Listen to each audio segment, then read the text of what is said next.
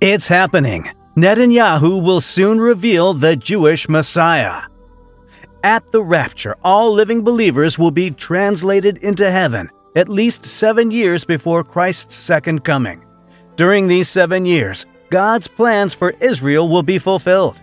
And even though not a single Bible verse says precisely when the rapture will take place concerning the tribulation or the second coming, that does not mean that the scriptures do not teach a clear position on this matter. In reality, it does, and quite clearly. One of the most powerful signs of the nearing rapture is the rise of Israel as a home for Jews and its plan to build the third temple.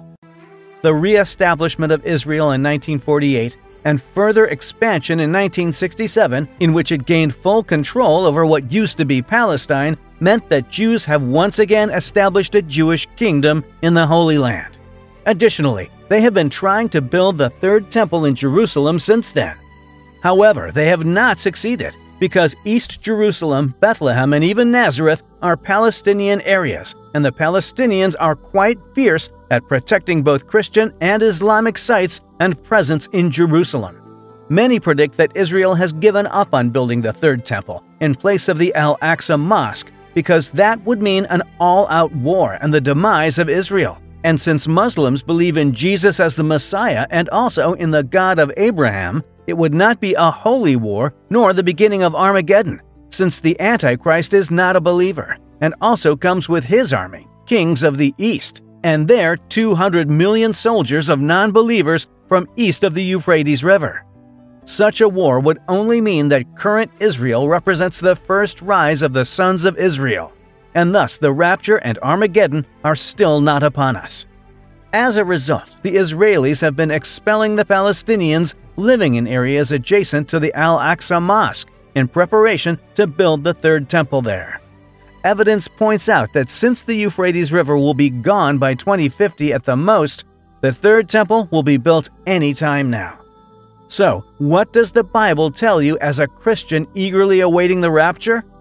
The Bible clearly teaches that the church and Israel are part of God's plan, but each serves a different purpose and is part of a different divine program.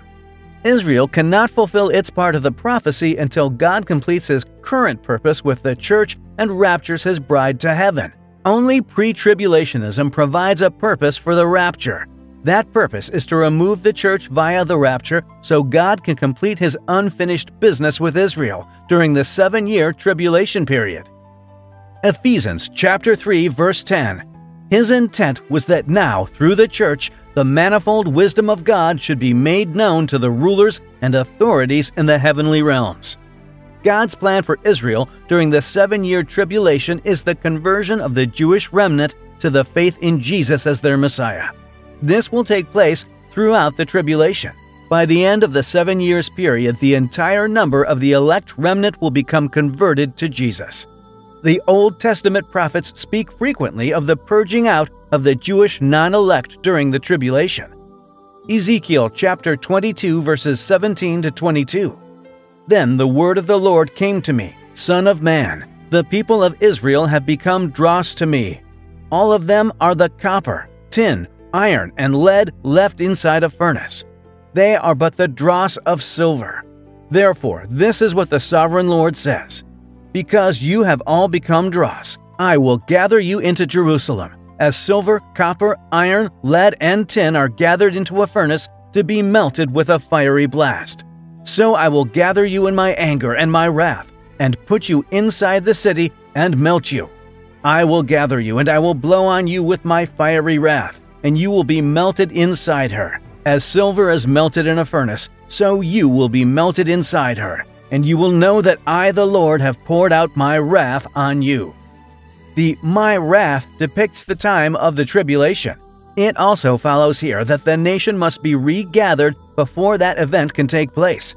And indeed, they have in the current state of Israel. The current state of Israel is awaiting the purging fire of the tribulation that will remove the non-elect and reveal the remnant. The construction of the third temple will be the seal of what is coming. Rapture and Tribulation. Thank you for watching. Please subscribe, comment, and ring the bell so that every time we upload a video, you get notified.